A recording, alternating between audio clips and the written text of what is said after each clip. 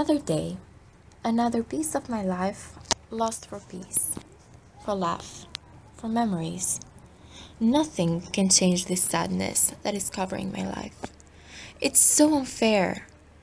Seeing everyone enjoying their lives and being happy, while I will never have the opportunity to do what I want and make my dreams come true. Most of them don't appreciate and abuse with what they have.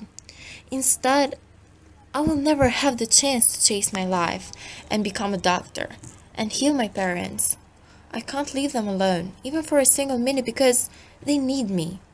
I'm so tired of the same routine that is following me.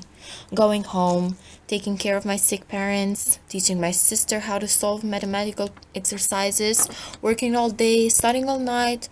But, of course, in the end, nothing changes. I'll be the same me. That poor girl trying to make them parents proud, or maybe that loser who wouldn't even follow her dreams. But why should it be like this? Others play and run and hope, while I can only admire them. What have I done to deserve this? Don't you think I deserve happiness too, my dear God?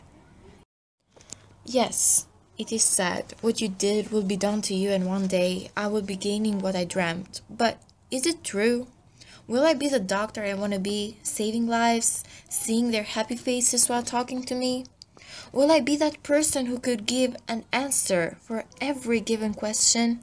That person that is admired for her heart, soul, and her knowledge? Will I be a dreamcatcher?